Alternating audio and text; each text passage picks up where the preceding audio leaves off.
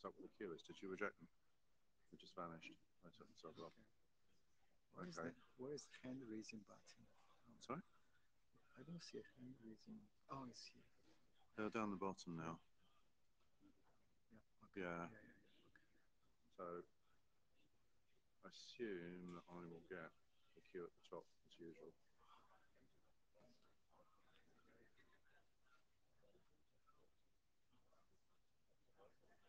There's also switch to all clients. Oh, I didn't see that. It's more tools, switch to all client. Is that going to break if I do that? I'm fine with this. Let's just go with it. Go with it and see what happens.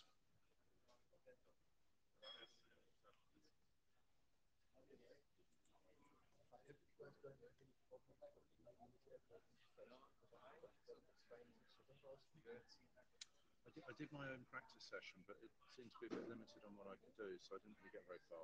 So I'm going to have to kind of play it by ear and hope.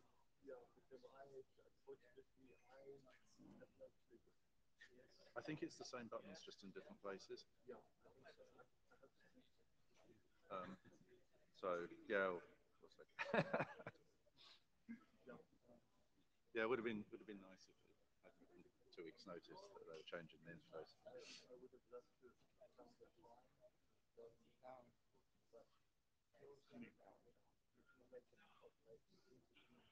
Yeah.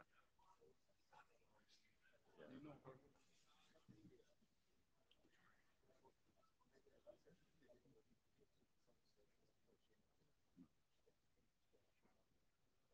we just need to stick to time. It's busy.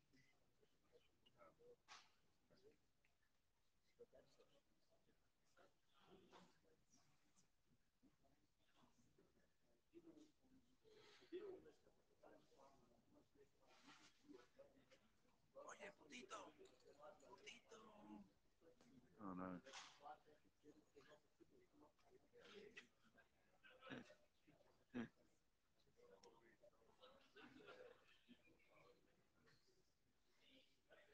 Hi folks, let's make a start. This is the BESS meeting. As I mentioned, it's an enormous room, so do feel free to come towards the front. We won't hold it against you if you haven't read all the drafts.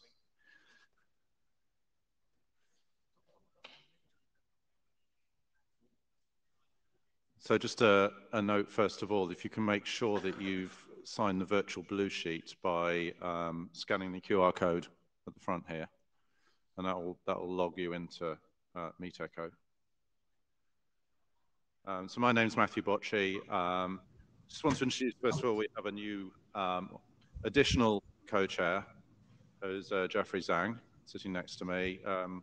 Stefan is still co-chairing as well, but unfortunately he's not well at the moment, so he is remotely connecting to the meeting. And Mankamana is going to be acting as a secretary and doing our minutes for us.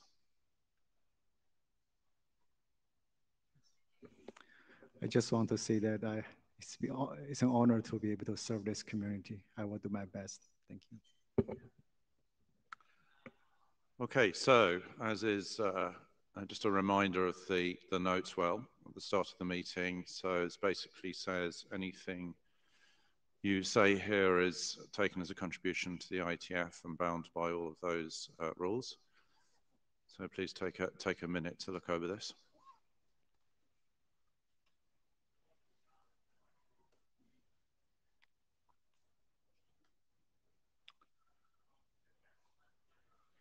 Okay, as I mentioned, please make sure you've signed into the session using Meet Echo.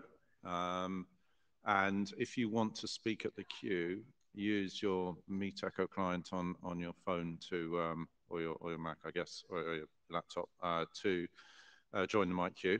And for remote participants, please unmute yourselves only when the chairs have indicated you can speak. And just another note for the presenters, we do have the presentation mic way up here on the stage, and I have a laser pointer, so if you can come around the back of us, there's steps on, probably steps on either end of the stage and present from there when you come to have your slot, if you're here in person. Okay, here is the agenda. Busy as usual. Just one thing of note, the second draft on the agenda, the V4, V6P all SAFI from Gaon, that only got uploaded when the submission tool opened this morning. So you may not have had an opportunity to read that, but Gaon wants to give a quick update on that. Any other comments on the agenda?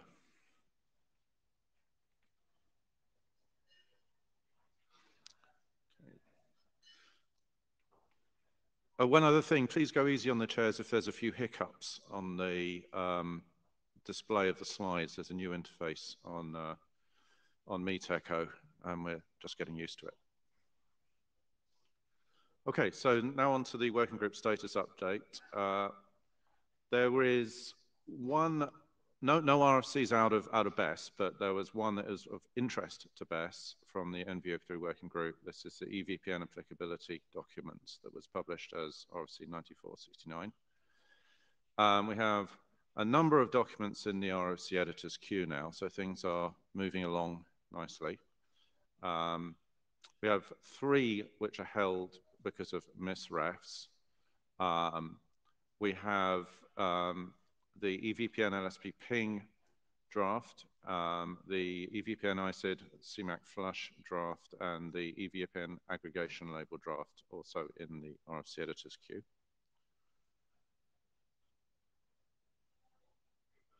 Any authors do stop me at any time if you want to say anything about these documents.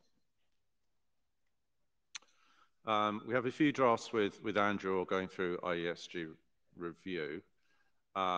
We did a second working group last call following the initial AD review on the virtual Ethernet segment draft. That should be back with you now. The IRB extended mobility, the IRB multicast draft, and the VPWS flexible cross connect draft are with in AD review.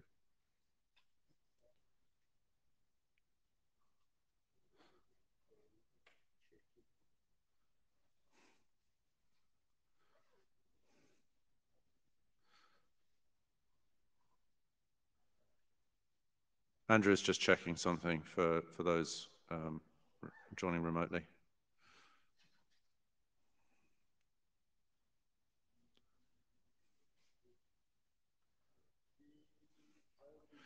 Could you go to the mic, actually? Sorry, it's such a big room that.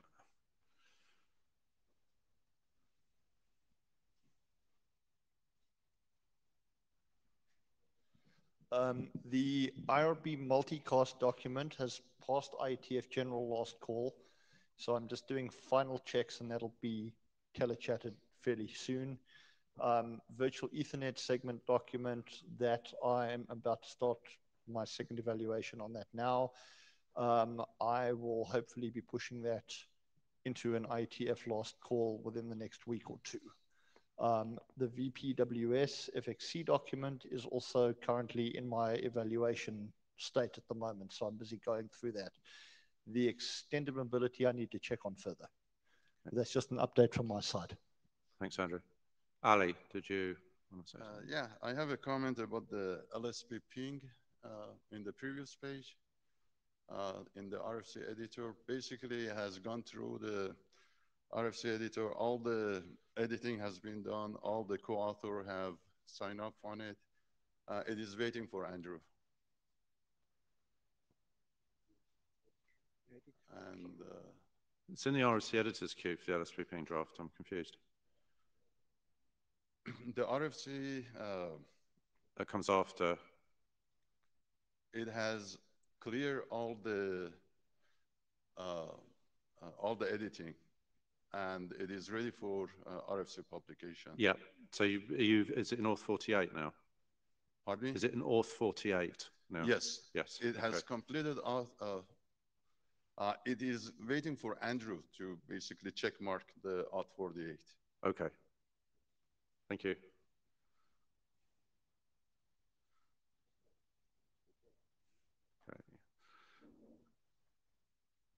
So we have a queue of documents under Shepherd's review at the moment.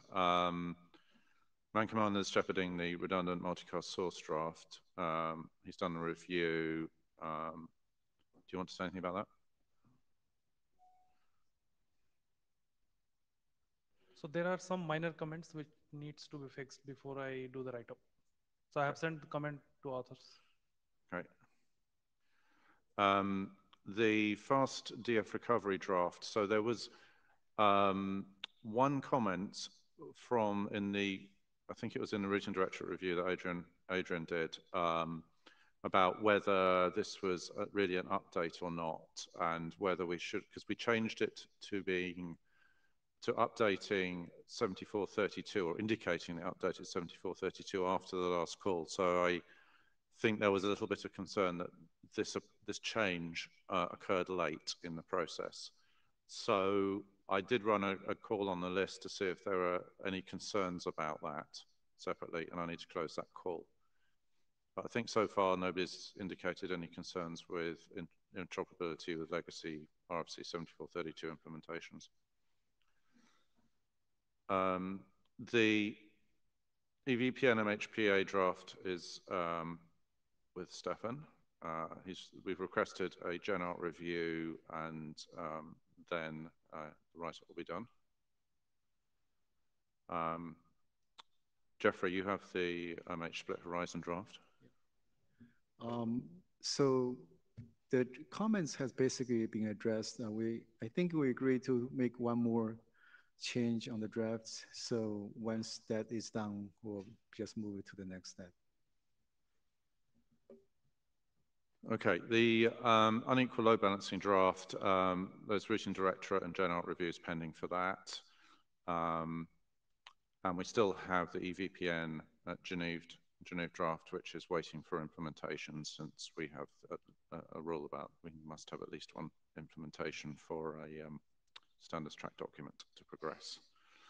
So please send a note to the chairs if you're aware of any implementations of this.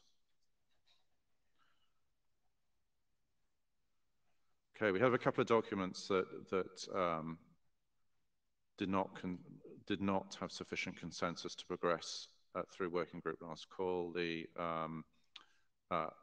L2 Gateway Protocol draft had too little comment, or too little, there was not enough sufficient visibility that people had reviewed the document and supported progressing it on the list. Please speak to us or speak up on the list if you would like to see this document progress. So the EVPN, IPVPN interworking document. So this was one that there was an issue raised by the IDR review of the document, and we're still waiting, I think, on Jeff said he wanted to do a final review of that document. Jeff should be, I don't know if Jeff is here at the IETF in person. He is on the agenda. Jeff, do you want to say anything? Yeah, I'm behind. So the intention is to do it. We have completed the DPath portion of the review. We've come to, I think, a good conclusion on that one. That was the scary piece. My intent is to basically do a top to bottom for the rest of the stuff and make sure they haven't missed anything else. Okay. I will endeavor to finish it before the end of this week. Thank you. Okay, we have a queue of documents we believe are ready for working group last call. I should have just raised the issue of the SD-WAN usage draft. There was an issue with so this had already been sent to the IESG, and one of the ADs spotted an issue, a restrictive clause in I think it restricted the copyright on it. Maybe, Andrew, if you want to say something about that. By the way, I apologize on the LSP ping thing. I actually thought I'd sent that to Ayana, but I have just sent it. If that's all good to go, so that's cleared. I've just sent that now. On the SD-WAN document, basically, in the boilerplate, there was a clause which basically stops adoption of documents containing that clause. And somehow it had been missed. And the problem with that clause being there is that the working group technically should not have adopted the document in the first place, because once a document is adopted by the working group, it's a working group document.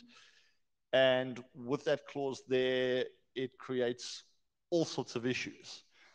And because of that, once that was realized, the only option was to then basically readopt the document by the process, to avoid potential issues down the line with, appeals and goodness knows what else could come out of that. So it's just a matter of following the process. I didn't see it as a big issue to get it, readopted and then go through the process again. We just put that on an expedited track. But unfortunately, with that particular boilerplate that was in there, there wasn't too much of an option within the process but to do what was done. So I think in some of the earlier versions of particularly the Word document template, there were some things in there that said either choose this paragraph or choose that paragraph. And it's very easy to let the wrong paragraph slip through. And once it's in the working group, people often just don't read the boilerplate again because we're all focused on the technical content.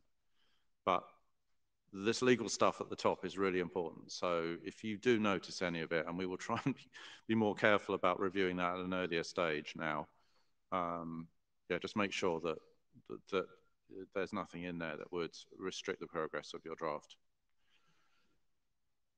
Okay, I'm going to move forward a little bit quickly now because we're running behind a bit. We have a queue for adoption, fairly lengthy queue for adoption polls. We're going to start those running again after this IETF.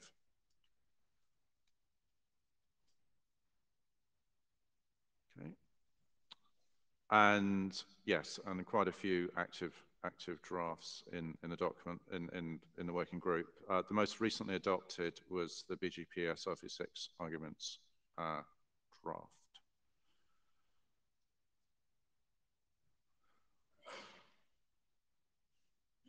Okay, where's he gone in the queue? There he is. Donald, you're in the queue. I'm just gonna, yeah. You can speak. This is Donald Eastlake with FutureWay. I believe the EVPN BFD draft is ready for working group last call. Yeah, thank you. Yeah, we'll look at adding that to the queue after the IETF. Has been around for some time and quite a bit of work done on it. So, Jeff. Speaking with my BFD chair hat, would you please make sure that the BFD working group is included in that last call? Yeah. Thank you.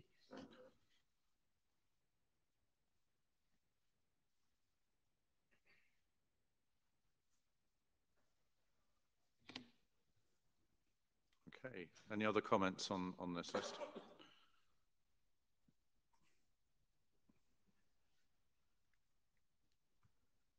And I think that's it for the working group status update. So first up for the presentation is Mankamana.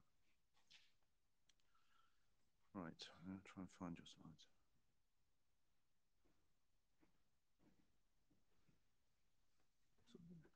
Yeah, do you want, I'm just trying to find it. It's the same as Interop, isn't it?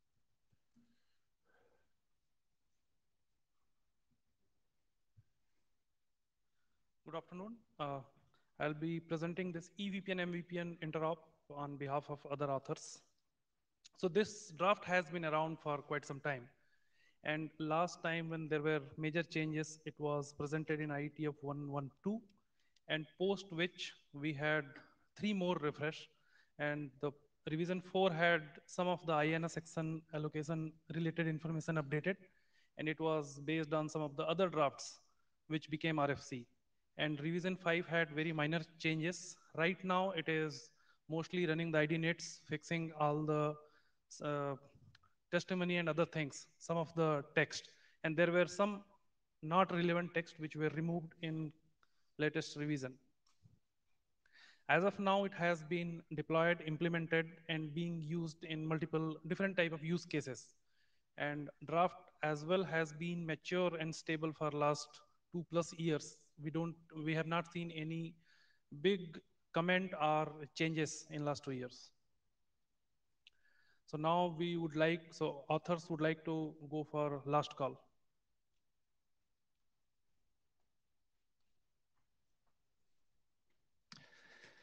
Jorge Rabadan, Nokia. Thanks, Mankamana. I have a couple of comments. I went through the document and the section about multi-homing and UMH selection.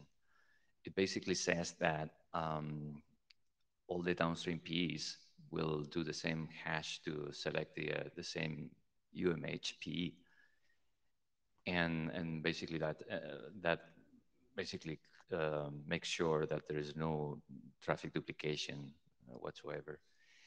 What I'm missing here is in MVPN, you have different ways of selecting the UMH PE, right?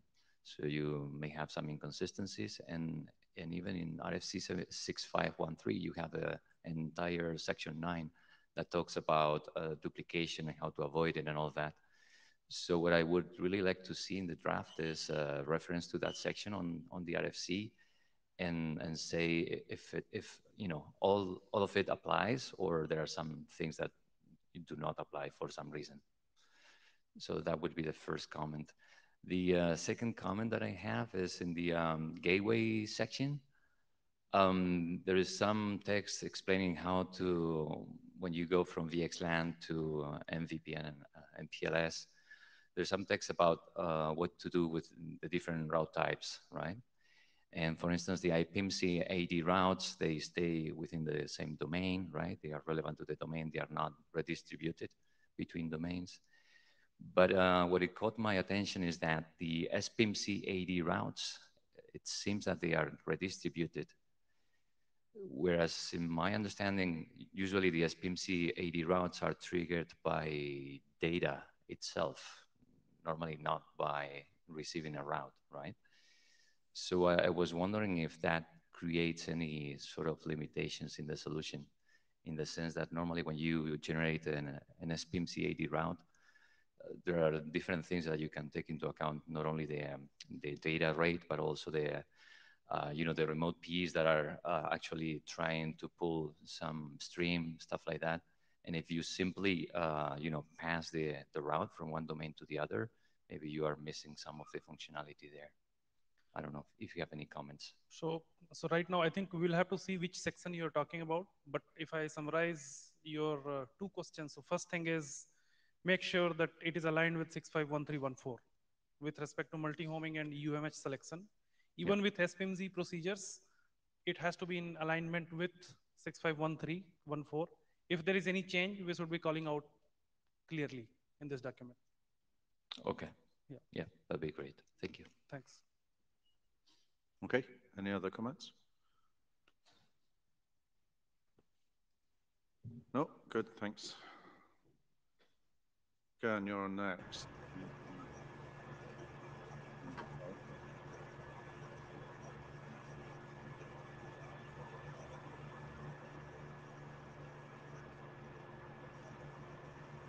Hi, can everyone hear me? Yeah, we can hear you. Okay. Hi, my name is Gyan Mishra. I'm presenting this draft V4 V6P all SAFI on behalf of co-authors. Next slide. So just a quick recap.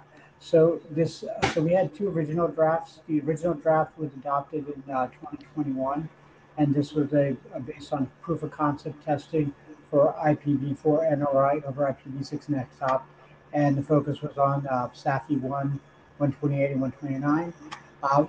So after that, there was another draft that was published that was presented in IETF 114, and it extends the concept to all SAFI, and is for this alternative dual stacking scheme. And this supports all SAFI over an IPv6 Nextop. Next slide.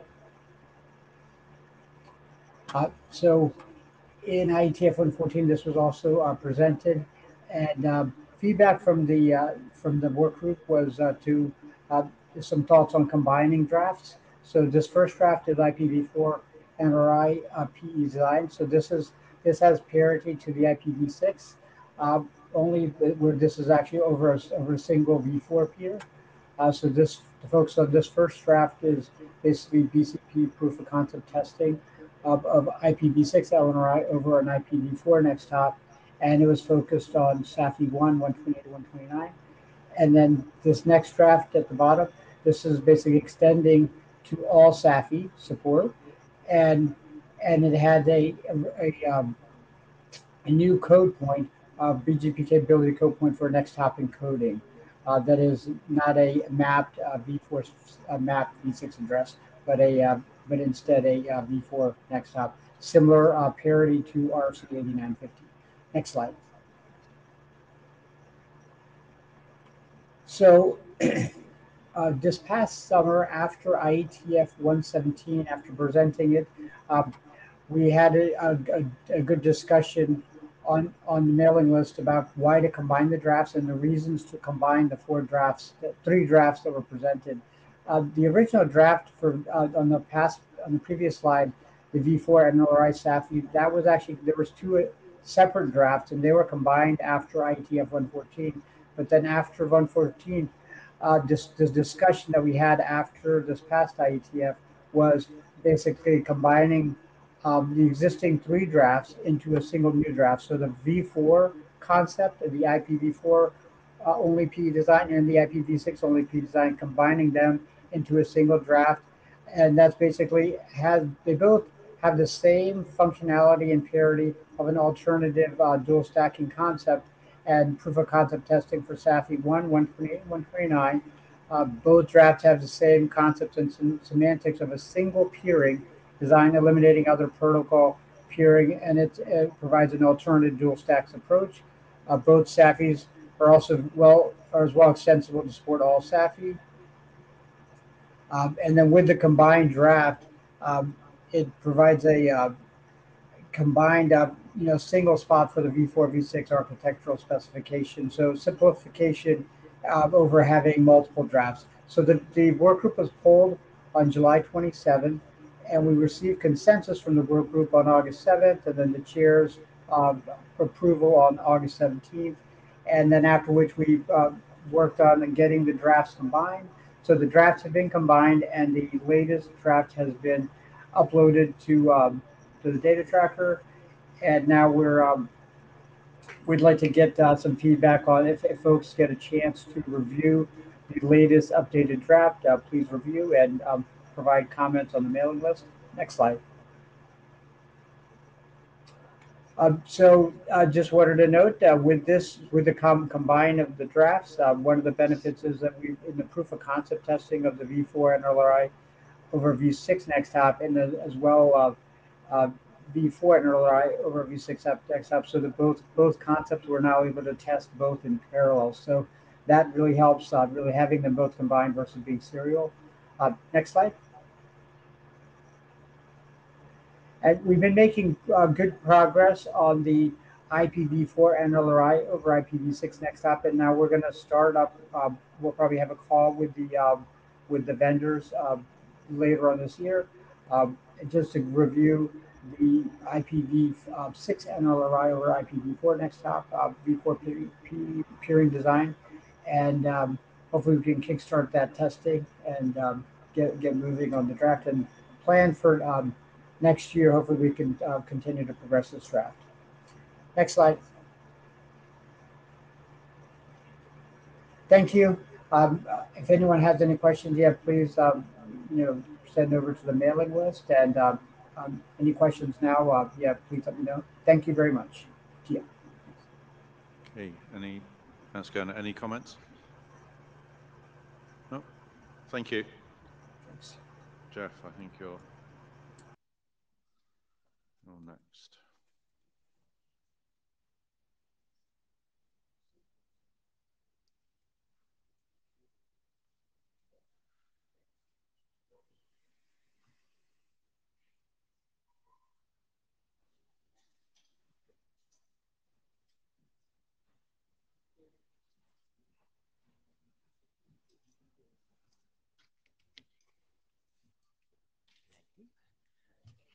Good afternoon, I'm Jeff Haas. They get their steps in just getting onto the stage here. So I'm here to talk about something that's not terribly exciting, but very, very important, core BGP plumbing. As a working group, BESS is one of the groups that is primarily responsible for doing extensions to BGP that are outside of IDR. And occasionally we've had problems based on rules that we thought are clear in the RFC, not getting paid attention to and having to fix things up after the fact. So as part of discussing this core plumbing issue, we had to come up with a name. It's like, what happens when you have a path attribute in BGP that gets outside of the scope of where it's actually being used? And what happens when you do this and it causes problems, or at the very least, is inappropriate disclosure? So anytime that we have stuff get outside of BGP, where it's intended to be, we're calling this, or at least I'm calling this, BGP attribute escape. This is just my term. We have to start somewhere.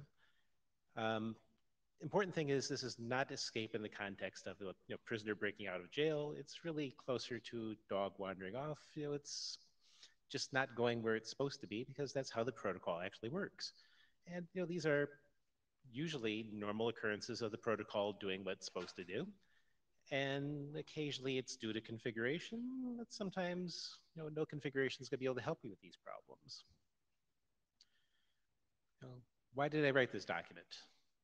The BGP RFCs are actually pretty clear about how things work, but sometimes the consequences of how things naturally work aren't clear. I've had in other conversations during this IETF, some people are confused about how BGP actually does pass things around. So these intrinsic behaviors of BGP, for when you're actually doing something new, means it's like what does where it belongs means. What is the scoping of these things?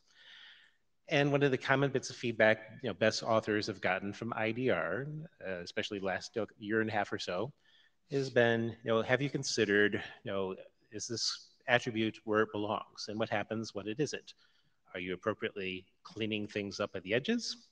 Are you potentially dealing with these things are being attached maliciously? What are the considerations for these things? And the whole point is let's start writing these things down in a very clear fashion as protocol maintainers to help you actually build better BGP extensions for the future. So what's the actual problem here? If you have routers in your network that are receiving BGP routes that are features that are locally significant for some reason, but don't necessarily belong, well, then potentially, if it's gotten out of scope, bad things could happen. So pick a couple examples, and several of these examples are very particular to the work that's been done in BESS. So example, the prefix SID work was originally done here. If a prefix SID gets outside of a domain that is where it belongs, you potentially can have something trying to do SR style forwarding off to something that's in a foreign network. The attribute is escaped, traffic is going the wrong place. This is a bad thing. Tunnel and caps attribute, another thing that is near and dear to your hearts. You're throwing all sorts of interesting encapsulation information in this for your various use cases inside of BESS. Well, what happens if that is attached to a standard IPv4 unicast route and it gets out to the internet and some other box far away sees this tunnel and caps and proceeds to send your traffic to 3 networks over? That's probably not what you intended to happen. Sometimes this is exactly as boring as something that's an extended community. Maybe you have communities that got out where they're supposed to be, and they cause maybe wrong VPN behaviors. This is a route target that was from one provider, gets into a second provider. They're using a similar route target format, and stuff drops into the wrong VPNs, and that may not be what you're intending to happen. And probably the scariest piece is what happens if route selections negatively impacted. A lot of this stuff is also motivated by BGP incremental deployment, and one of the things that we had out of this was what I've called in the past optional transitive nonsense. BGP wants you to, for easy deployment of these things, make these things transitive. And transitive in BGP sense means if you don't understand the thing, it's okay to pass it along to the other routers downstream. If they don't care about it, well, they'll pass it along anyway. And the consequence is, when things get where they don't belong and they're wrong, originally, before we made changes for 7606, your session would drop, even though the router that's directly next to you didn't have a single thing to do with it. So this was a strong motivation, especially for the attribute 128 case that originally motivated a large outage. We put together better error handling procedures. We do better that was a step in the right direction. Minimally, the procedures help us to not crash. They ideally help us avoid session resets. And the bigger problem was, why did this thing even get out of the network in the first place? This is a local L3 VPN feature. Why did this even happen? Pick a different feature. This one largely worked on in IDR, and it's been a source of interesting hilarity among operators recently, is the BHP entry label feature. Juniper published the thing in RFC 6790. It was basically boring. Hi, I support entry label. And it had no scoping information on it. And very soon after, and Linda, I'll happily take questions after the presentation. After we actually shipped the RFC, we realized it had a problem. This attribute escaped, and it meant that networks that didn't necessarily do entry label at the right spots would potentially receive it far away and cause forwarding problems. Your MPLS label stack got malformed. So we very quickly issued a draft that said, no, this is deprecated. Don't do this. And well, unfortunately, even though we did that, some other vendors got sort of pushed into doing what Juniper had been working on as the replacement for entry label. We screwed up. We put it in the same code point that entry label was living in. We called it effectively entry label v2. And this now means that we have non-interoperable scenarios. So this was causing session resets, and bad things if you don't have error handling turned on. So this is an entire chain of things that just simply shouldn't happen, but is a perfect example that when you have disagreeing path attributes, which can happen for all sorts of reasons, including drafts that are in progress that you ship version 1 of the thing and version 2 changes the format. This can cause anything from session resets to just simply bad handling of the updates where they get withdrawn. This was the one that I have owed a review on for BESS, specifically on the dpath attribute. It's defined as an additional loop prevention method for L3 VPN and EVPN interactions. Necessary feature, but it only belongs in a very tight scope for an EVPN network. Unfortunately, the original specification of the thing, as a consequence of these being L3 VPN routes, could escape out as IPv4 unicast, because L3 VPNs talk to the internet sometimes. And we saw that some vendors actually had issues with route selection because dpath says, if you have this thing, it's going to change the order of preference. And what this meant was, if you had a partial deployment of some boxes do dpath, some boxes don't, inconsistent route selection can actually mean forwarding loops. And even if it didn't give you a forwarding loop, it meant that a route that had a dpath on it from somebody's data center is now the worst possible route ever. And that loses you money because you're no longer attracting traffic that way. That's a bad thing. So this is another example that some of these things are probably scoped off to address families. And scoping is really the discussion we're trying to have here. And this is the feedback you're getting consistently, at this point from IDR, and ideally this becomes part of your review processes. You start discussing, what sort of scoping do we tend to mean? And mostly, there's a small number of scopes that we tend to use in BGP on a regular basis. AS level scoping is very common. We see that out of things like extended communities. Problem is, some things are more tightly scoped than that. What happens if something is scoped to a next top? Like, for example, the entry label work. We fix that inside of the next top capability work that's going through IDR right now. And that's potentially a generic fix that we're going to have for this piece of the feature. We've added to the tool set. But sometimes tools can't help you. Some features have to be consistently deployed in an AS so that route selection issues don't have you end up with loops. We don't have a consistent mechanism for this. Things like making the attributes non-transitive and capability scoped or address family scoped means that consistent deployment may actually be a little bit easier to enforce, or at least not cause you to blow up.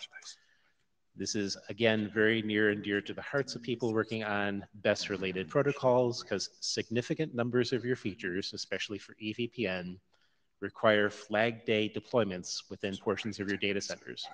You need to be thinking about these things anyway. This is just another thing to be thinking about. As I mentioned, communities, they're boring things. We've had flavors of these things around for almost as long as BGP's been alive. For extended communities in particular, they can have escape problems too. Do the platforms clean these things up? One of the things I encourage you to look at as a working group in the upcoming GROW meeting is there's an update to the BCP for BGP operations that talks about cleaning things up. This is a place where you should be discussing things that are, all of you should know as people trying to change the BGP protocol. And when you're dealing with people like operators, you want to make sure that the systems can do the right things.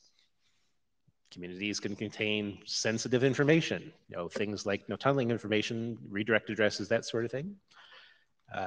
Vendors do not have, and speaking as one, consistent, easy to use cleanup procedures right now. The BCP document's the best we have right now. At some point, ideally our operators will push us to have more consistent mechanisms. And a thing I encourage you as a working group to think about for your explicit mechanisms, as part of your cleanup and scrubbing procedures, you should have as part of your operational section, here's things that I expect to be cleaned up at my network boundary because they stop being relevant here. Give this advice not only to yourselves for your implementers to do something with, but for operators to know that you can safely filter these things. Sometimes we even have boring things like large communities go too far. And again, these are generic things. They don't have any specific magic circumstances, not a link bandwidth. It's not a route target, but it's a magic number that in somebody else's network might do something bad. Again, see the BCP discussion that's happening and GROW. One of the big reasons to have this discussion is, especially for those of you who've been paying attention to the news, sometimes these things are not accidental. You can actually attach some of these things and... Sorry, Jeff, can you move forward a bit more quickly because we're out of time? I'm like two slides. Thank you. So this can be done in a malicious fashion and actually be used to attack and crash networks. So that's another reason for you all to pay attention to this, because when your feature is the one that's used to crash 10% of the internet, you're not going to be a happy camper. Mitigations. Mitigating these things really is about, do we do filtering? We don't want to necessarily do indiscriminate filtering on these things, because if you make operators throw out everybody's path attributes, you will never deploy a new feature ever again incrementally. We don't want to do that. So we have to be better about how we do things. We need to have better easy modes for doing filtering for different features. Again, this should be part of your operational considerations when you're doing stuff. So please put these inside of your documents. And at some point, maybe we'll get to a BGP 5 that have some of these things baked in. Next steps is really, we're going to continue socializing this as an idea. You're the last working group that needed to have this presentation. IDR hasn't figured out exactly what we'd like to do with this document. We'll figure that out a little bit later. But consistently, what we're going to be asking, you're going to see this from the IDR chairs as part of our review criteria, even if the document's not adopted. Take these lessons to heart. We'll figure out a consistent place to write these down for new documents. That's the end of the presentation. Do we have time for Linda? Thank you. Linda, I think you're in the queue. Linda Dunbar from FutureWay. Thank you very much for your presentation. I found lots of useful information. So one thing I'm not too clear. So this attribute escape, are we talking about per attribute? Like I may have attached like maybe multiple attributes. Yes. So for every attribute, you need to find a way to mitigate it from escape to the unwanted places, right? You have to figure out what the scoping properties of your thing is. So like the conversation we had earlier in the week, it's a very tight walled garden type application.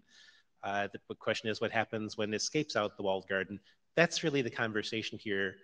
When things get outside of their scoping, they can be bad. Figure out what's bad, and then we figure out what to do about it. Okay. The second thing is, this week I learned that the transitive, as you mentioned, transitive only mean that if you don't understand, you forward, right? But I have talked to many people. I'm not the only one thinking transitive, meaning the packet comes, I can send it to, I can forward to my next one, right? So will you or somebody be able to add a note to INR, like non-transitive means transitive if I don't understand. That will help lots of people, especially people who don't come here. Well, and that's the challenge. This is right in the core PHP RFC. And yes, the same word is used in different contexts. For path attributes, it's do I understand? For extended communities, it's AS scoping. We can't change the wording. It's in the RFC that's been published for 20 plus years. The best we can do is educational outreach like this to make sure that we mention this. And again, as part of the review criteria, when you ask for new path attributes, we're going to be asking you, as you got in your own review, what is the intended transitivity of this and how are you preventing the escape? Thank you. Thank you, Linda. Thank you for your time. If there's other questions, please feel free to send them to IDR. Yeah, Sasha, please, I know you're in the queue, but please could you send your comments to the list? Yeah, very behind. Thank you, Jeff.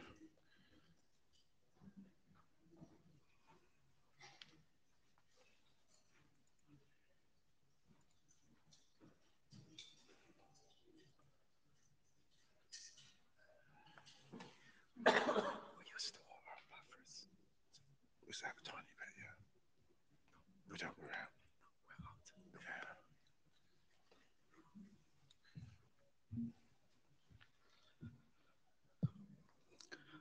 Hi, I'm Krishna Swami. I will be presenting a multi-site EVPN on behalf of my co-authors.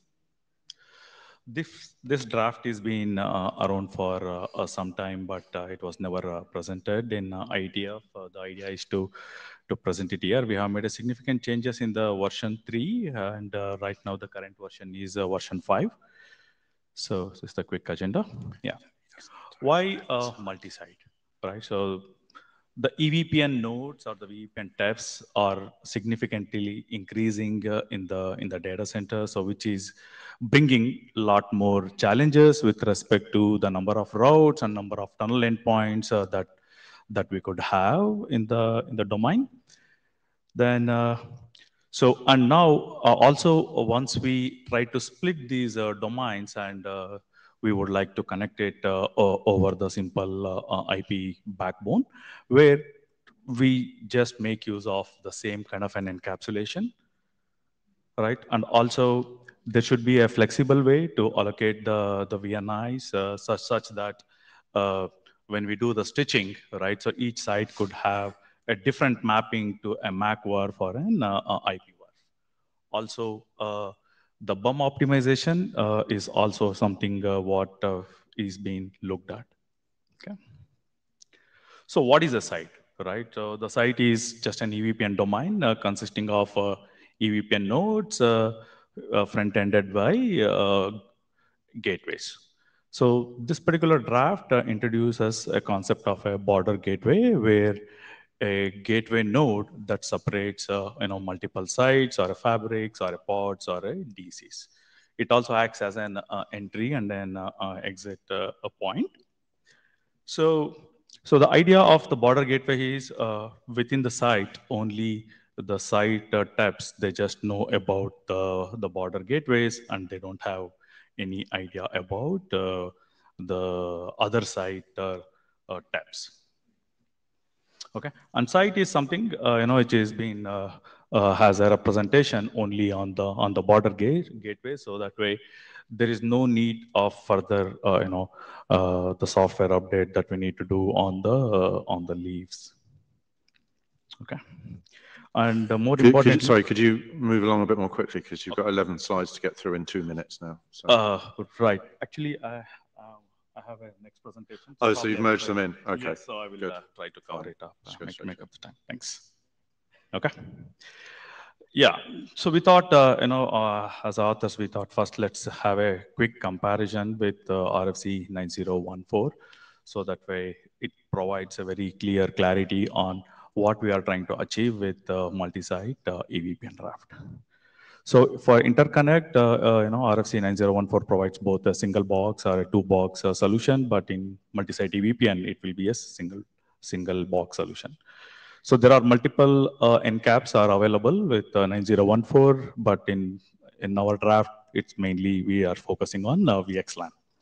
The gateway mode, it's a multipath, primary IP is what is being there on the RFC 9014. So we will be using the Anycast IP, and also there is a provision to use a multipath PIP, I'm going to cover the main advantages of Anycast, the VIP address on the border gateways in the upcoming slide.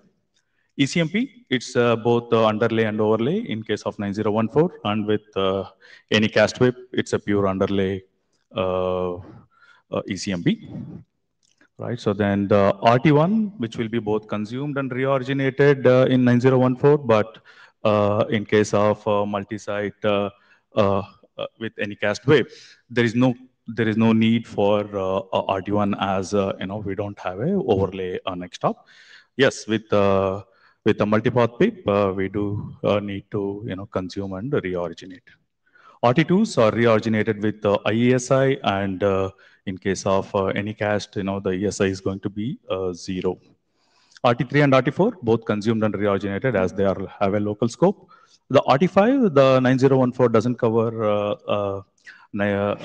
for type 5. The EVP and IPVP and interworking draft does cover it. So we are trying to combine both the draft, and type 5 routes are going to be reoriginated either in a VIP mode or in a PIP mode. Okay, RD and RTs are separate for intra and intra DC for 9014, and for multi-site AVPN we have same RT for both intra and intra DC, and we will have a separate RD for VIP and the PIP.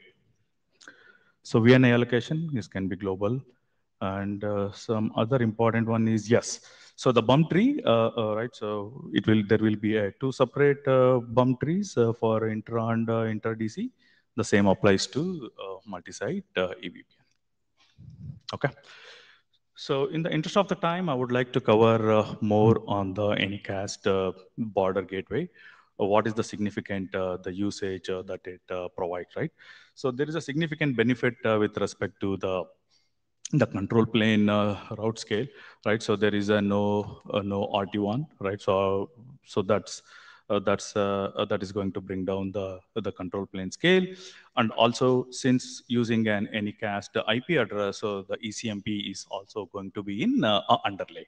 So which will bring some of the hardware resources, ECMP groups and stuff like that. So that also it scales much better. Also with respect to the convergence, since the convergence is in underlay, right? So there is no need of sending mass withdraw in the overlay for the convergence. So there is a significant benefit with respect to convergence. And also it simplifies as we are decoupling too many things from the overlay ECMP perspective. But with respect to the multipath border gateway, it will be like more or less similar to what we have in RFC 9014. Okay. So maybe in the interest of time, and there are no changes with respect to the host mobility, and the convergence, as I mentioned, it's mainly with underlay, so it converges much faster. So we have some stuff added to the MVPN section, and we are going to add the few more things in the upcoming versions.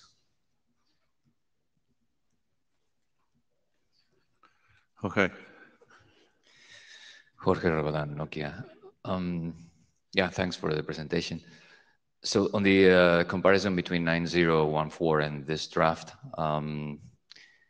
yeah, it called my attention that on the split horizon row, you say under 9014 there is a local bias. Well, it's local bias for VXLAN, but it can be ESI-based split horizon for MPLS, right? Or arguments for SR6, etc. Correct. Thanks for clarification. I think since in the multi-site EVPN we are only supporting VXLAN, so we just come. And the ESI type 0 at the time it was the secure way to make sure that the ESIs were unique, but nothing prevents you from using a different ESI type. But regardless, my question to you would be, if you combine RFC 9014 for layer 2 and the EVPN IPVPN interworking draft for layer 3, what is this draft adding? So it's basically the Anycast VTEP that is case? That's correct, Anycast VTEP. Yeah. Okay, that's the only thing. So that's so that's the one, and then some of the reorigination methods, right? So that's one thing. Yeah, and how we are handling the ESIs and also not making use of route type 1. Sure, which is a consequence of the correct. Anycast VTEP. Yes, that's correct. Yeah, it would be nice to see, crystal clear in the drafts, what are the deltas really, compared to the existing specifications, right? Right. I think we just added this particular chart, so probably, yeah, we are going to add one for the IP, okay, cool. IP, EVP, and inter-working draft. Thank you. Yeah, thanks. Okay, any more? No, thank you. I think it's Eric next. Oh, I thought you were, yes. 5 You're minutes. Right. You've got 5 minutes. 5 minutes. Yeah. Sure. I will rush it through.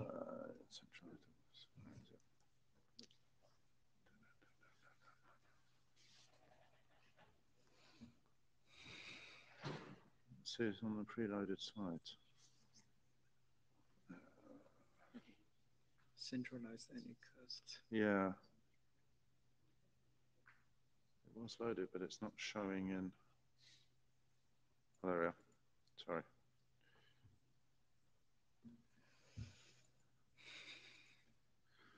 Okay, yeah, please stick to 4 minutes now. Okay, sure. So, right. So today the EVPN IRB, right, we support distributed Anycast gateway where the first off routing is provided to directly attached hosts or tenants. So this draft, we are trying to highlight the procedures and the architecture for the centralized Anycast gateway. So by making use of the asymmetric, the IRB procedures defined in RFC 9135. So I'll quickly go through the control plane operations and also data plane operations. In control plane operations, we have a centralized gateway nodes, which are on the top of this diagram. And in the bottom, we have the L2PE, which are mainly doing the layer 2 bridging only. Okay. So centralized the Anycast gateway. So they will be hosting multiple for this first FHR for multiple, the VLANs. Now, this could be provisioned even in the fashion of a redundant Anycast gateways for the purpose of redundancy and also for load balancing. The centralized gateway, so they will be advertising the gateway IP and the MAC for the respective the IRBs. Yeah. So this is something. Then with respect to on the L2PEs, so ARP and ND snooping is kind of a must, which will enable to advertise the MAC IP route in RT2 with a single L2 VNI label. So this simplifies the operations on the centralized Anycast gateway, where it does not need to learn these MAC and IP over the data plane, rather than by snooping it on the L2PEs and advertising it to the CAG, and there is no need for even syncing this ARP and ND across the redundant CAGs. Okay. And in addition, L2Ps might also need to do an ARP refresh for whenever there is a MAC edges out or an ARP edges out. So now this is something an additional. If there is no response, then they are going to withdraw those RT2 routes. And if there is a response, then there is no need to send an additional update to centralized Anycast gateways. Okay. In addition, L2Ps might also install the gateway MAC IP into an ARP and ND suppression table to act as a proxy, such that for any ARP or ND request, right, it could locally respond to that. Right. With respect to the forwarding, the bridging, there is no difference, right? But with respect to the routing, right, the L2PE is going to do a lookup for the Anycast gateway MAC and uses the L2 tunnel to send it to the centralized gateway, where after the MAC lookup, it is going to identify that this needs to be routed, and in the routing after the route lookup, if the destination is locally attached, then it is going to do a MAC rewrite, or if it is an L2 or L3 interconnect, or it could be an to an another L3 PE, then it will do the regular routing. Okay. There are a couple of changes with respect to the MAC and IP mobility. On L2PEs, should treat the remote gateway MAC IP route, learn from the CAG PE as a static, right? And it should not apply any mobility procedures when it learns locally that particular MAC, and it should also notify the operator about the duplicate MAC or IP. Then on the centralized gateway, if the gateway MAC and IP is not provisioned, and if it has already learned that gateway MAC and IP from some of the L2PEs, then it has to bump up the sequence number and advertise it, so that way it gets all the L2PEs can install this gateway MAC IP and get a chance to trigger the mobility procedures. Okay. Can you skip to the concluding slide, yes, please? So there are two deployment models that we have added, right? Please go over it. It has all the details. One is interconnect model, where there will be two separate domains, one for L2 domain and another is an L2, L3 domain, or a full meshed one where both L2 and L2, L3 are in the same domain. Yeah. Great, thanks. Okay, thank you. This is a version 0 of the draft, so there are a couple of people in the queue, but we're out of time, so can you take your comments to the list, please? Please comment on the list. Okay. Because we're right out of time. Can you send your comments to the list and questions to the list, please? Thank you. Because we're right out of time. Okay. Thank you. So.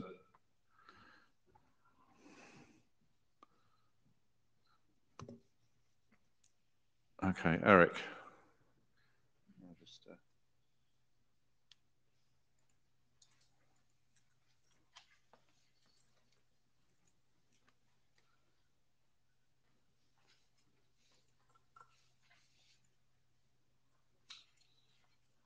Okay, so good afternoon. I'm Eric Levy, presenting on behalf of my co-authors this draft for the first time in this working group.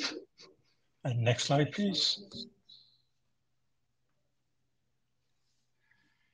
So the draft is about SAVI and EVPN, and the goal of the draft is to describe initially interactions, and then we decided to go one step further, integration between two technologies. One is SAVI, the other one is EVPN. So obviously you know about EVPN. Let me tell you a little bit about SAVI. SAVI stands for Source Address Validation. It's a security mechanism that is going to validate source address before allowing the traffic into the layer 2 network. It was standardized almost 10 years ago as many RFCs, which I encourage you to read. It is intended for large networks, so it scales by distributing the host database of source addresses among all the access switches, so that an access switch only has local entries and never remote entries, and like, for instance, CVPN. For validating a source, SAVI has two strategies. One should rely on DHCP assignment. If an address has been assigned by DHCP on a particular place of the network, then it's authorized in. And for non-DHCP addresses, the second mechanism used is first come, first served. So first time an address shows up somewhere, it's authorized. If it shows up somewhere else in the network, then it's not authorized.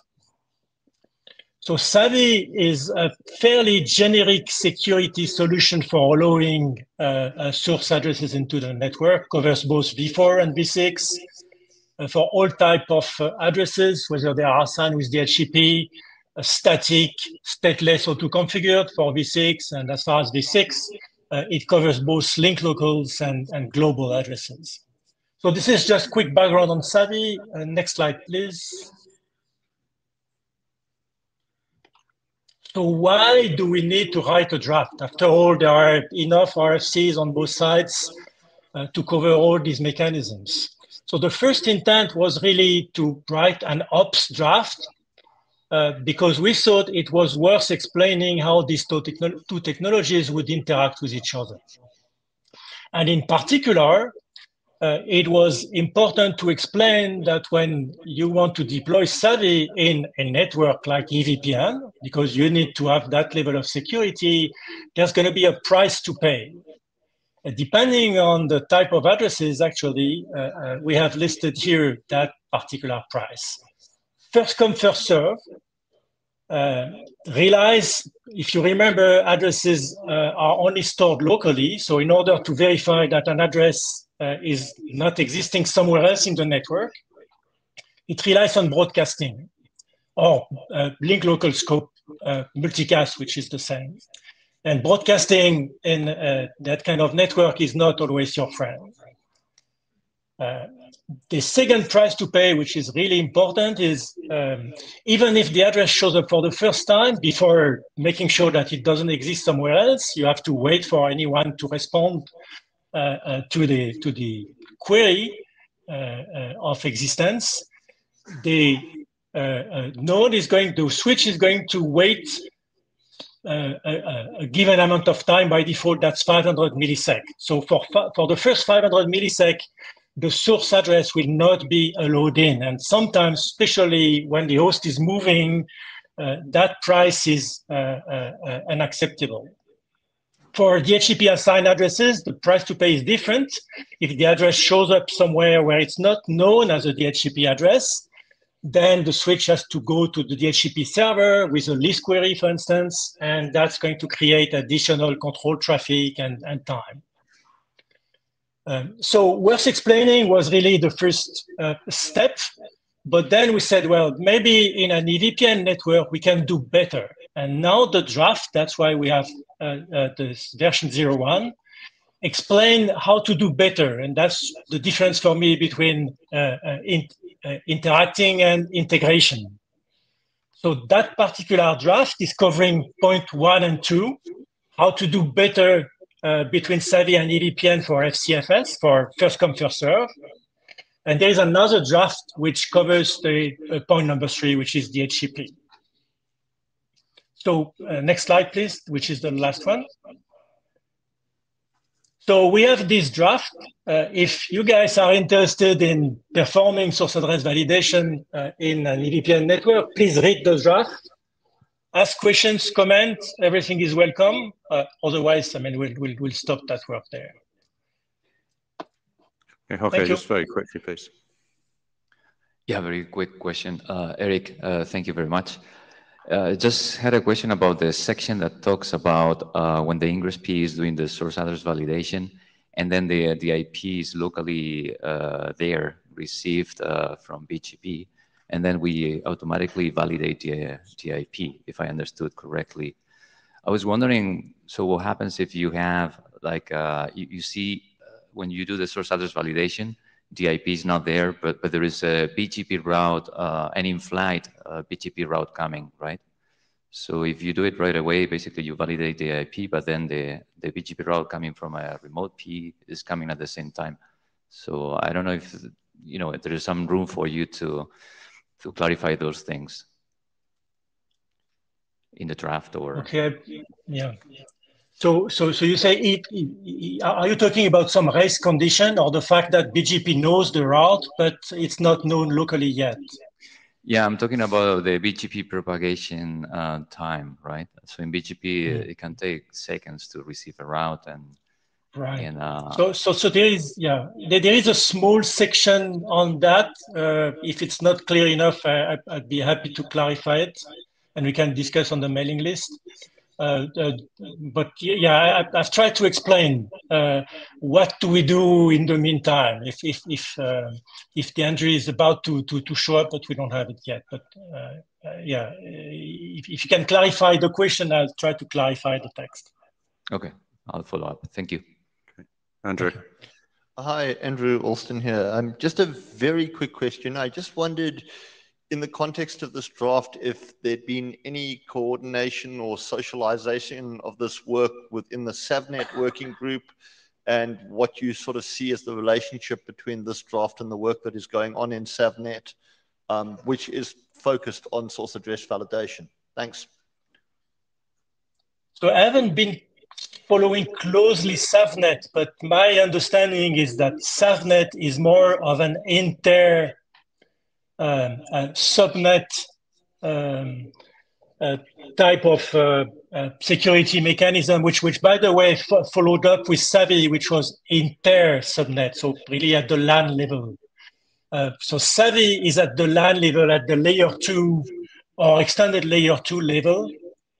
And so here, what we have tried to cover is just that particular case, not the inter-subnet, but just the intra one.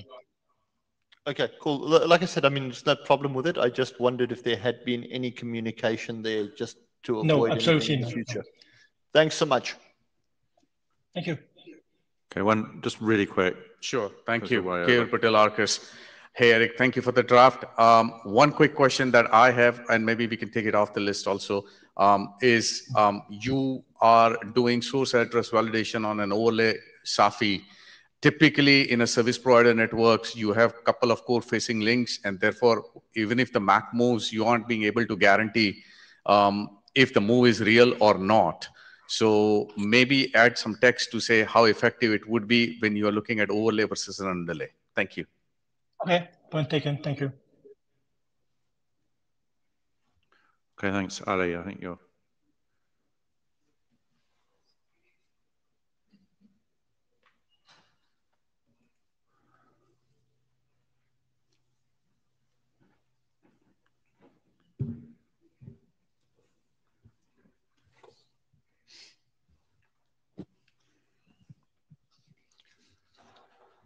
Good afternoon.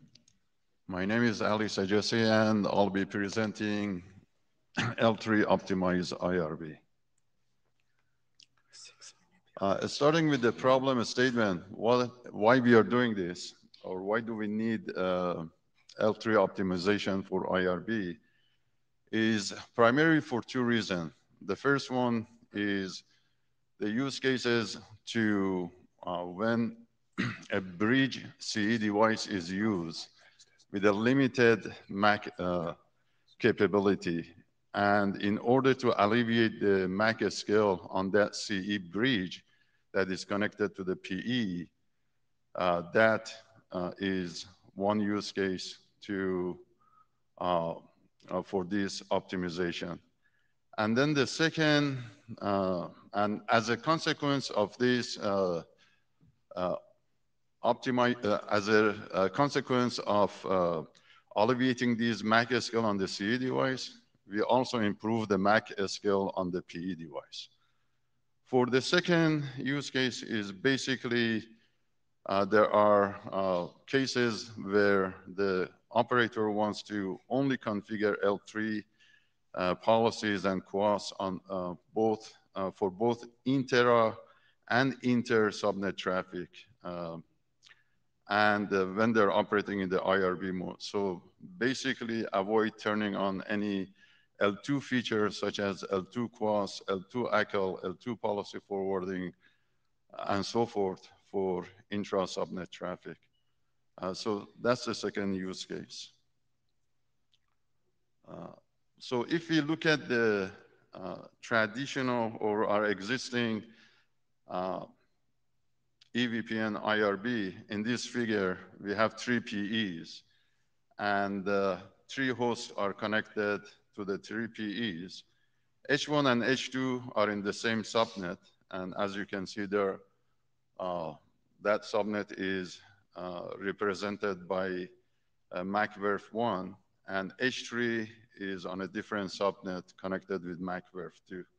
So if with the current EVPN IRB, H1 and H2 that they're in the subnet, same subnet, when they want to talk to each other, they do bridging, L2 forwarding. And when host 3 wants to talk to either H1 or H2, then because it is a different subnet, it does it via the routing. With the L3 optimized IRB, basically we are going to be doing routing for intra-subnet. So when H1 and H2 need to talk to each other, they're going to be doing it via the L3 forwarding and not bridging.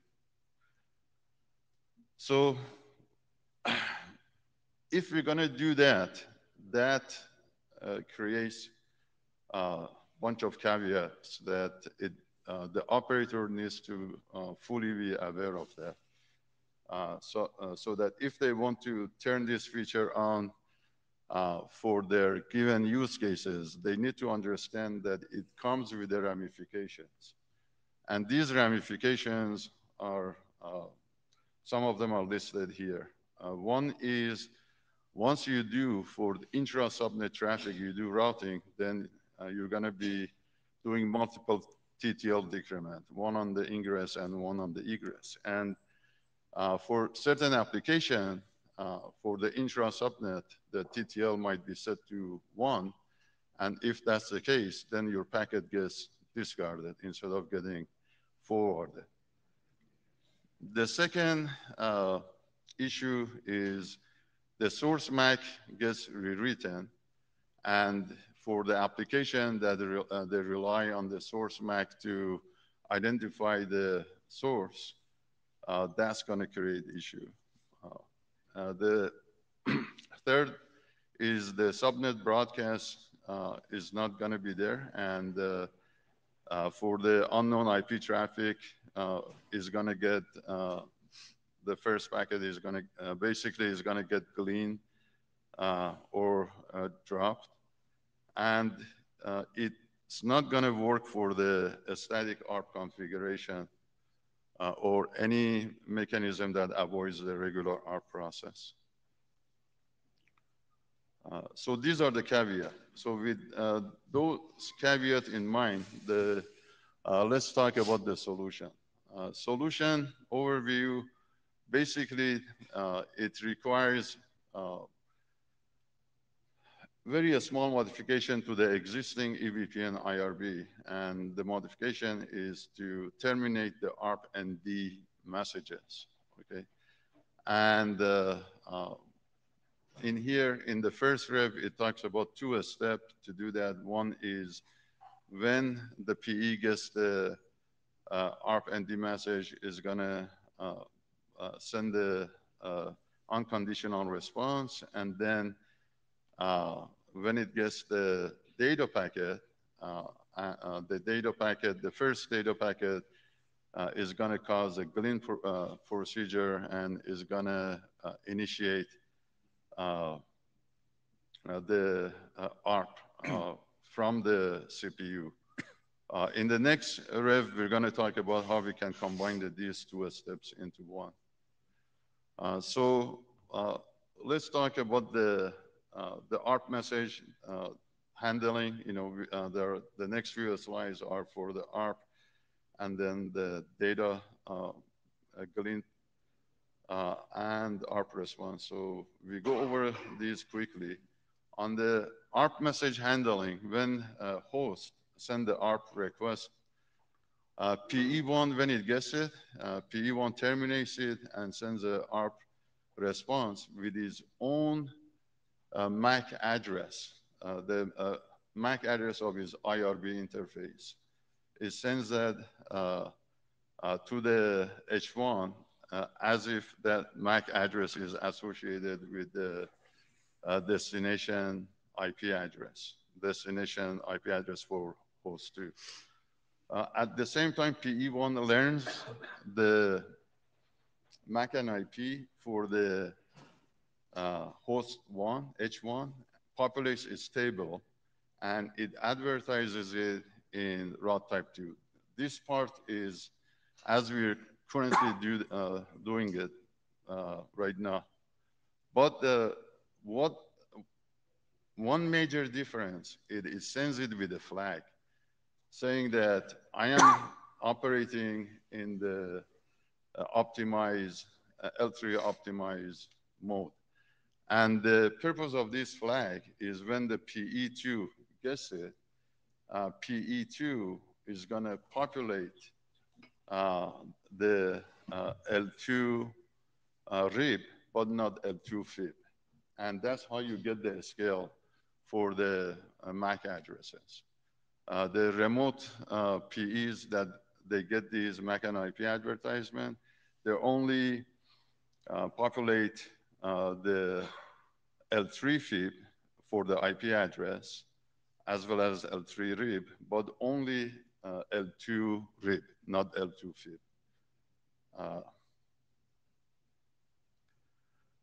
So we already went through, we already talked about this. And for the first data packet, when it comes in, the first data packet, if it is known to the PE1, if the destination is known, it gets forwarded. If it is not known, then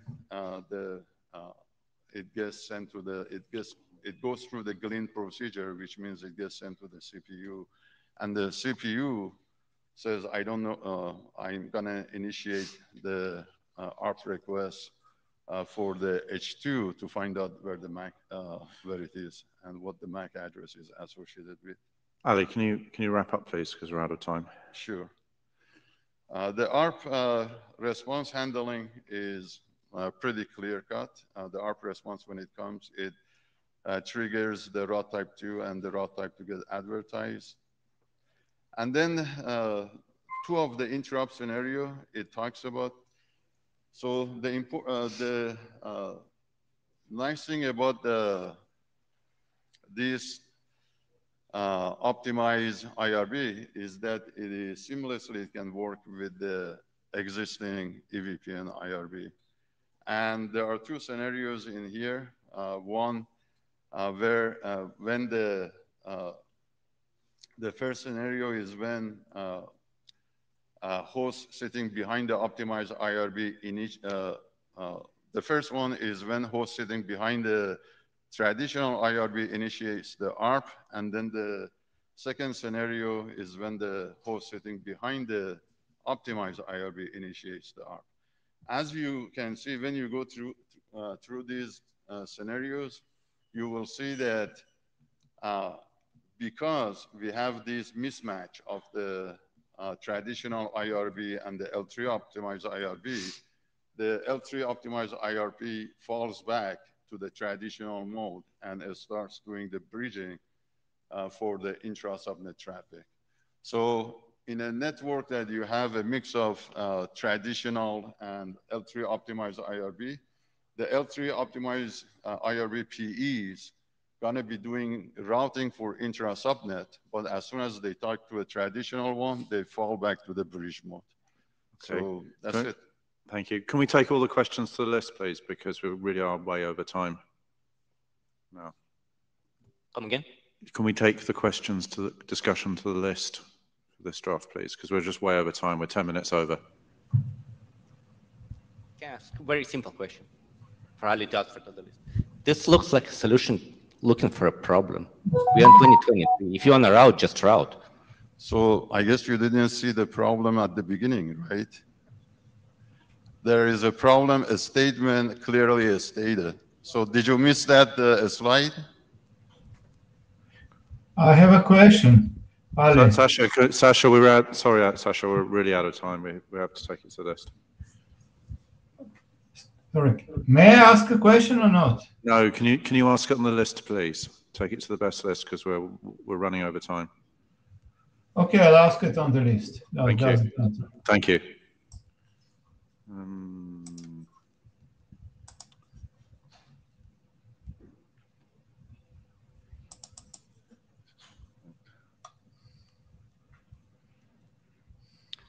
Okay, hello everybody. My name is Christian Schmutzer from Cisco, and I'm trying to give you an update on private LAN emulation and TDM pseudo-wire signaling. Try to be short and sweet, I promise. This may be a topic that you wonder why I'm talking about that, because TDM is old, but with the scalability of Ethernet and routing silicon coming to great highs, there's actually some cool things about actually carrying bit streams over packet networks in the future.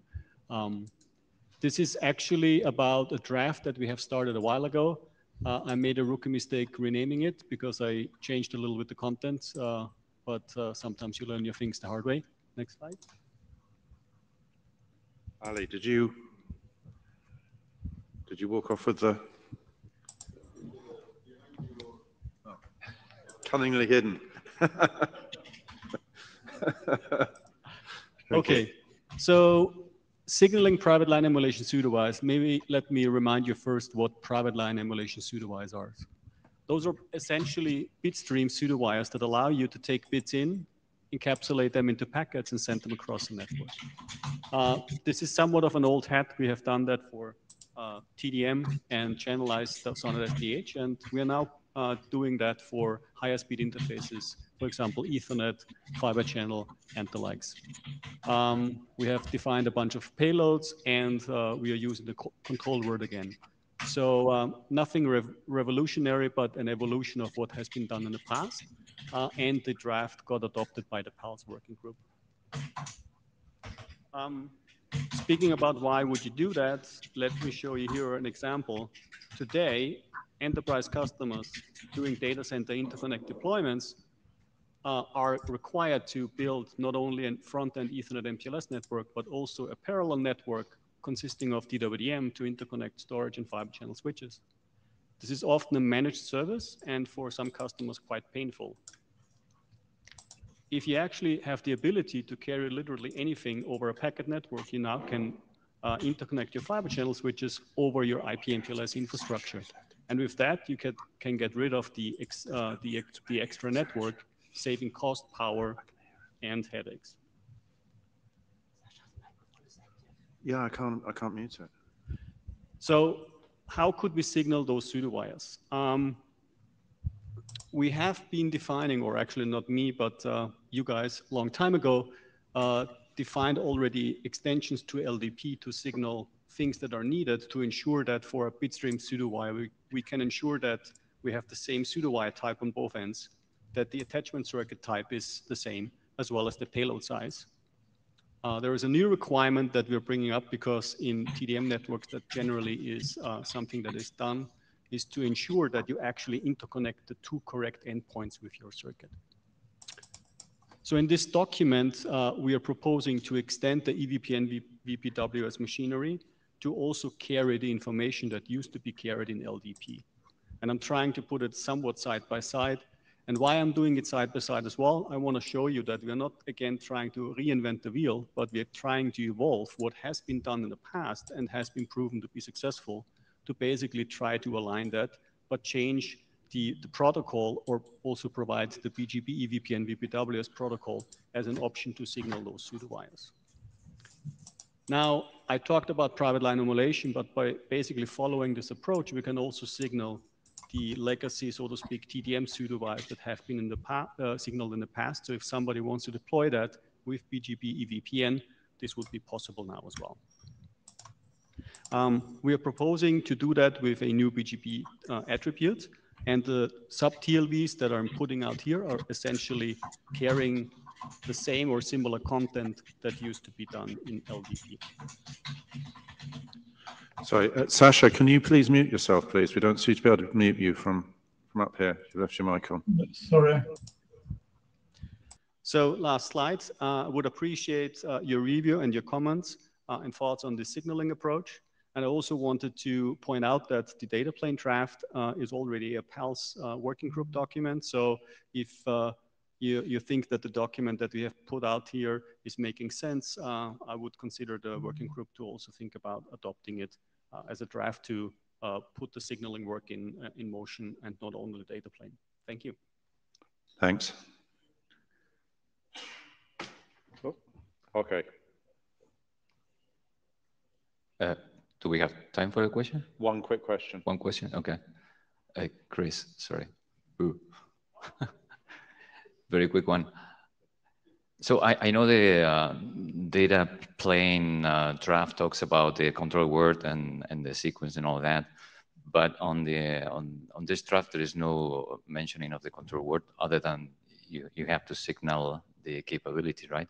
But it would be nice if you had a sentence saying that the control word is no longer all zeros, right? Because so far in all the EVPN specifications, the control word was always 0. That's one thing. And the other thing is FAT label. I guess we don't want to use it here, but it would be nice to clarify in the draft what we do with that. Yeah, that's a good point. I mean, FAT label doesn't apply here because we don't have flows inside. This is basically just a big flow, right? I can clarify that. And so maybe we should disallow it in this draft. Okay, I will take that and we'll consider that for the next version. Thanks. Thank you.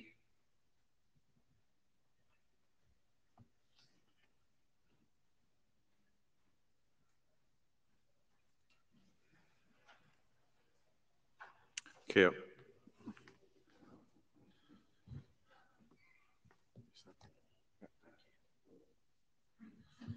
Hey, folks. My name is Keyur Patel. I'm going to talk about the MOP SAFI. This draft was first presented in IETF 113. I'm going to give a quick refresher and then talk about the changes to the draft that has been made. Here are the list of the contributors. Version 3 now has Derek Young, who is the most recent contributor to the draft. Motivation, SRv6 MOP architecture defines SRv6 mobile user plane for distributed mobility management. And basically what this architecture does is integrates mobile user plane with SRv6 data plane. And it does that by taking the session information you get from mobility management and transforms it into the routing information. So as part of this architecture, 2 new segment types are being defined. They're called direct and interwork. And then you've got 2 new session transform routes. They are typically generated by the controllers. The segment types that have been defined are typically announced by PEs depending on where they sit in the network. So the use cases are very well defined into the architecture draft. I encourage you all to go take a look at it. But what this draft does is it defines a new BGP SAFI, basically to carry the segments and the associated routes alongside with it. And it also defines a new extended community. Here is how the NLRI looks like. Basically, it's quite flexible. The architecture type for this draft has been set to 3GPP 5G, and it can be extensible. All the route types that are defined ensures that they are compatible for the future versions as well. And you got about 4 new route types defined as part of this SAFI.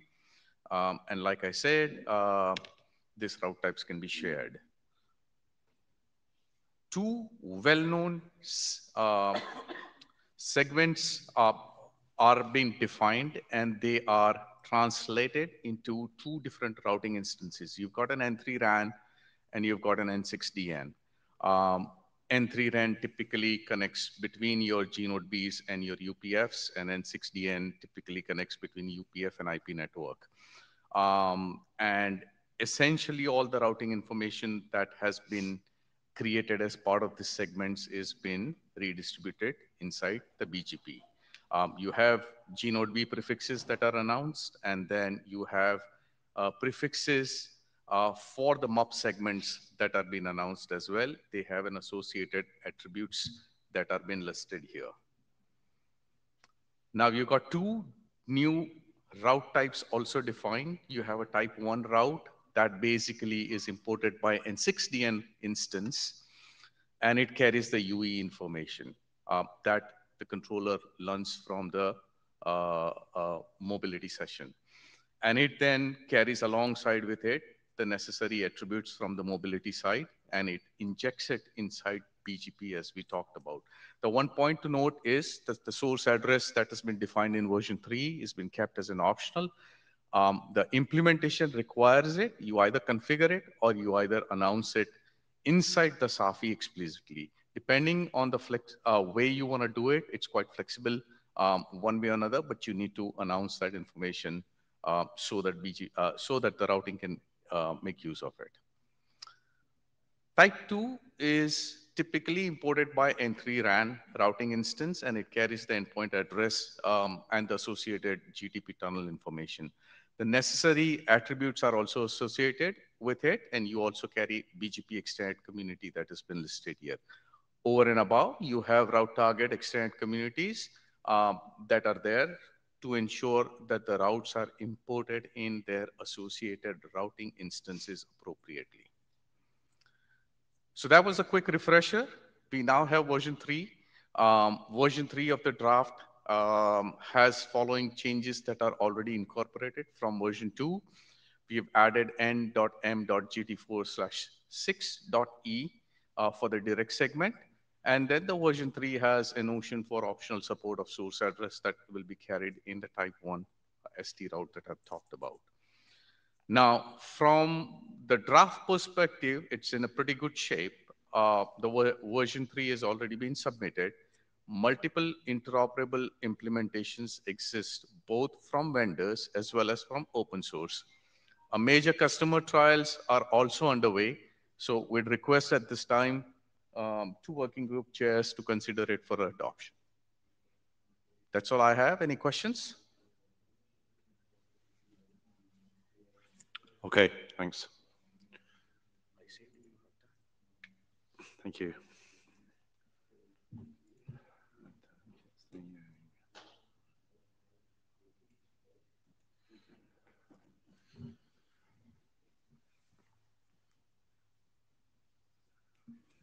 Hi, I'm Mahesh, and I'm going to present the MUP Yang model draft. So this draft basically talks about configuration and management of the mobile user plane. And I'm going to skip most of the rest of the slide because KU kind of went over it. The only point to mention that he said is it recommends use of BGP to carry the new SAFI BGP MUP information. The model itself augments the BGP Yang model. It adds 2 containers, the IPv4 MUP and the v6 MUP at a global level, basically to carry the MUP capability for uplink and downlink. It augments the BGP policy Yang model and adds conditions and actions. Okay. Camera. It's not working. Try again. All right. It does have examples that I've added to make sure that the model is validated against those examples. There is a complete configuration example for the SRv6 MUP, and of course for the route and segment types under IPv4. And more examples can be added if there is interest in that. Next steps, we believe that the initial cut of the Yang model is mostly done. As I said, they are validated against examples. Now, there is an expected revision that will go and add the other necessary sections, such as security consideration and IANA, and if any operational data. And at this point, at least the authors believe that it's a good candidate for work group adoption. For anyone who's interested, the overall model is available for anyone to review in GitHub at these 2 links, and issues are being tracked there. Any questions? Okay, thank you.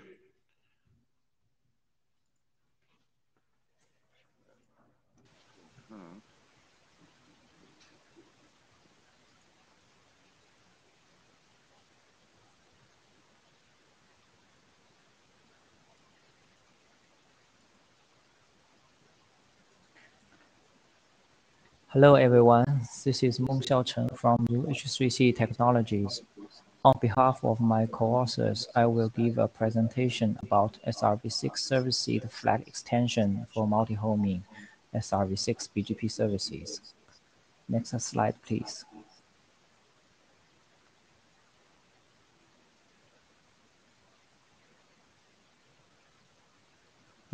This draft describes use cases for no further FRR service seed and anycast service seed in the multi-homing scenarios. and defines new flags for them when advertising through BGP messages. Next slide, please. This draft was presented at 116 meeting for the first time. After the meeting, we revised the draft according to received comments. We changed bypass seed to no further FR seed, aligning with the existing works on MPLS data plane. We added a new section to describe the consideration for EVPN single active mode. Next slide, please. The first use case is egress fast reroute. P3 and P4 establish a backup path between them and use it as a protection of PEC link failure. Each of P3 and P4 advertises a service seed for BGP route of CE, and they use each other's service seed as the FRR of its own service seed to protect C-side link failure. However, when the link P3C3 and P4C3 fail at the same time, the FRR on both P3 and P4 will work, and the traffic will be looping between them until routing convergence. Next slide, please. The solution is to advertise an additional no further FRR service seed. No further FRR service seed has no local protection. When PCE link fails, packets will be dropped. P3 and P4 advertise both normal service seed and no further FRR service seed to reflector, and use each other's no further FRR service seed as backup. When their C-side links fail at the same time, one will use the other P's no further FRR service seed to encapsulate the packet. Then the other P will drop the packet. So routing loops can be avoided. Next slide, please. Here are some considerations for EVPN single active mode. The EVPN services include DF election procedure. In single active mode, only DF is allowed to forward unicast traffic. The processing of the no further FR seed should apply an override to EVPN DF election and bypass the local blocking state on the AC link until EVPN control plane reconverts. Next slide, please. The second use case is Anycast load balancing. Ingress P1 and P2 have different traffic steering policies. P1 wants to use Anycast service seed, and the traffic can be forwarded to P3 and P4 in a load balanced manner. However, P2 wants to deploy VPN FRR by using the unicast service seed of P3 as a primary next hop and P4 as a backup. The solution is that egress P3 and P4 advertises both Anycast service seed and unicast service seed through BGP, and the ingress P1 and P2 use different service seeds to forward traffic. It should be mentioned that IGP has Anycast flag for SRv6 locator. However, the IGP Anycast flag may be lost due to summarization. So BGP needs to identify which is an Anycast seed. Next slide, please. This slide is about the BGP extensions. This draft defines two new SRv6 service seed flag, N flag for no further FR seed and A flag for Anycast seed. Next slide, please.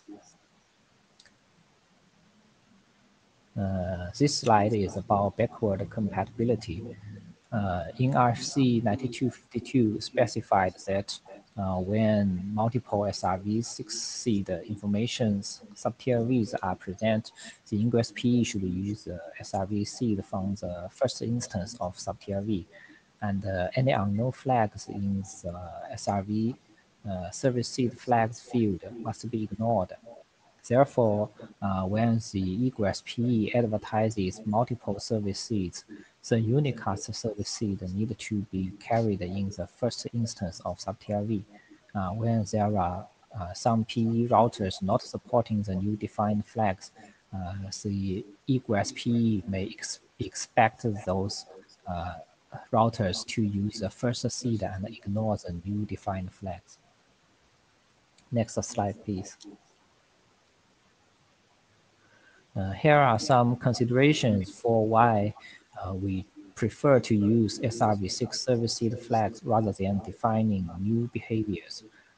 One reason is that whether to provide FRR for service seed is a local configuration or egress node. A second reason is that IGP also has anycast flag and backup flag for SRv6 seed. A third reason is that service seed has various behaviors. Using seed flag is more simple than defining new ones for each existing behavior. Next slide, please. Next step, we would like to ask for working group adoption. Any questions or comments are welcomed.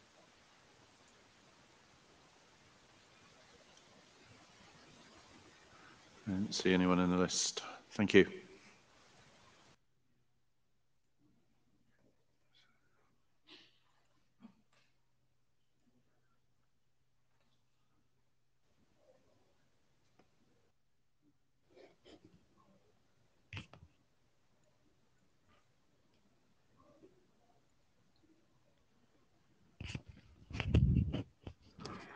Hello. Go ahead, we can hear you. Okay. Hi, everyone. It's Siyu from Huawei Technologies.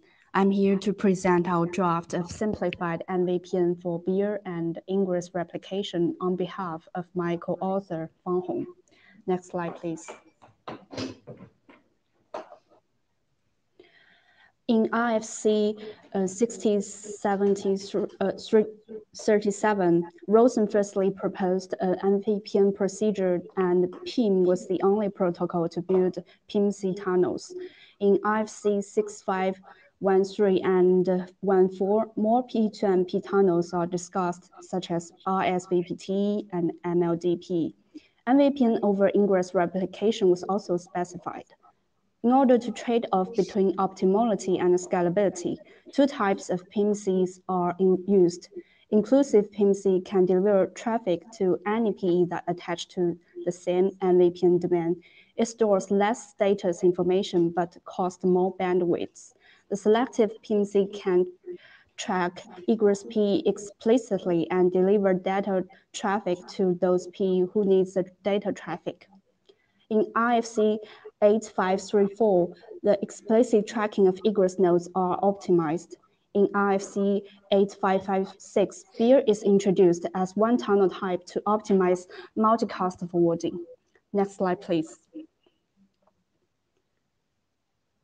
I draw two types of PIM-C tunnels here. As you can see, instantiate inclusive PIM-C is a common first step to establish MDT over provider network. When traffic exceeds preset threshold, switching from I to S is inevitable for MLDP or ISVPTE. Next slide, please. Selective multicast is necessary for P2MP tunnel for saving bandwidth, but for beer and ingress replication, complicated NLRI exchange and switching from I to S tunnel are not necessary. The I to S switching involves very complicated exchange of control plane and data plane. Ingress PE follows traditional process of establishing multicast tunnel.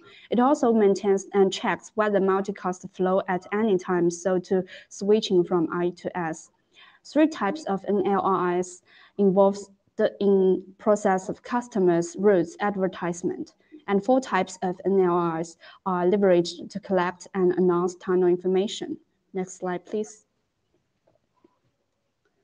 We think when the underlay tunnel is bare or ingress replication, the SPMC tunnel can be constructed directly. Because current MVPN architecture and NLRI exchanges are too heavy for them, their architecture advantages, which are intrinsically support for explicit tracking at ingress PE. Each leaf PE is uniquely identified. Besides, segment routing is widely discussed, implemented, and regarded as a simplification of MPLS. We think simplification is a trend and is worth considering. We simplify the 7 types of NIRI. Type 1 to 4 are replaced by the new MVPN eligible UMH route with MSID, subdomain, and BFRID. The MSID is used to represent MVPN instance. More BEER or IRPTA can be added. Type 6 to 7 NLRs are simplified and merged as a new per-leaf C multicast route. The flag field is used to distinguish between the C multicast join or prune. The other fields were also carried by the original C multicast routes. Next slide, please. The NLRI exchange will be very simple after we introduce new types of route and simplify the procedure of I to S switching. As you can see in the figure, there will be no I to S switching and no more type 1 to 3 route. And there is no need to separate C multicast and leaf AD. And the explicit tracking will be always conducted. Next slide, please. So we briefly introduce our ideas here, and we hope BESS working group and everyone who are interested in MVPN can join us to consider the probability of implementing this. We will also optimize and update the solution paths in the future. That's all. Thank you. Any comments or questions? Yeah, okay. So Jeffrey, John from Juniper, I actually have some comments that I will bring to the list. There are alternative ways to achieve this, and we're also discussing another drafts. But we'll talk about details on the mailing list. Thanks. Jeff, Patrice, you're on in a moment.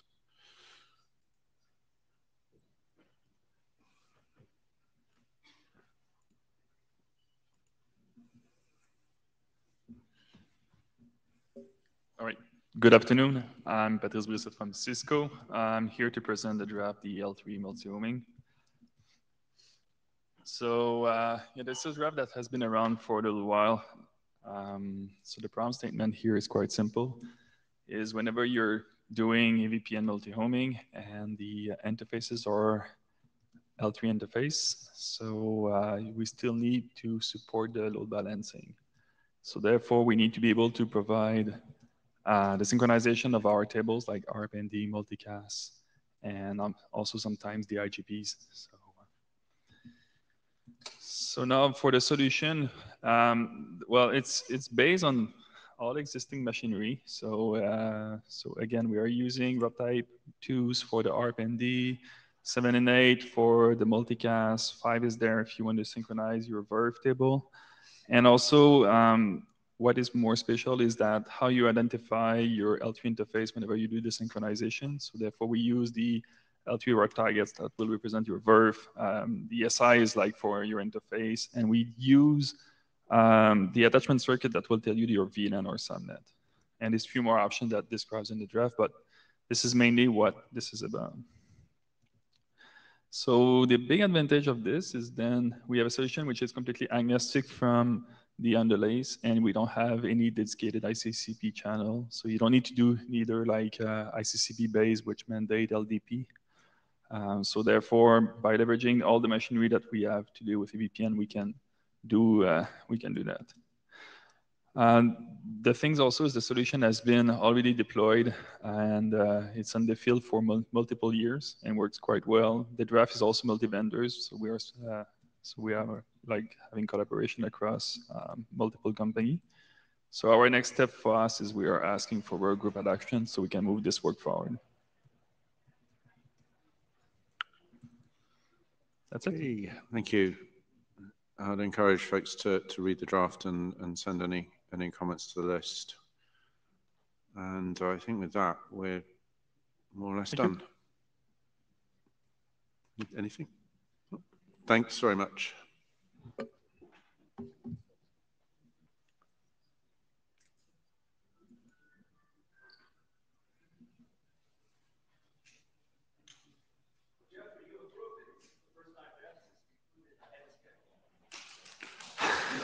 It was a battle. I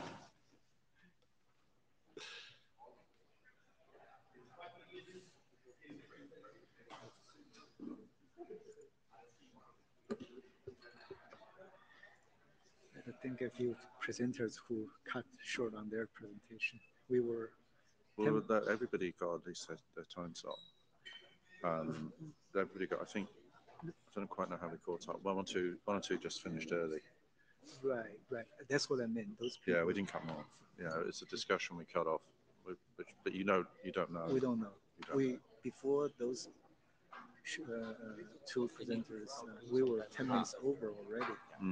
And then magically they finished theirs very quickly. Surprisingly, the folks from Huawei finished early. They usually take longer. Oh, I did not know. There you go. No, I know. Yeah. So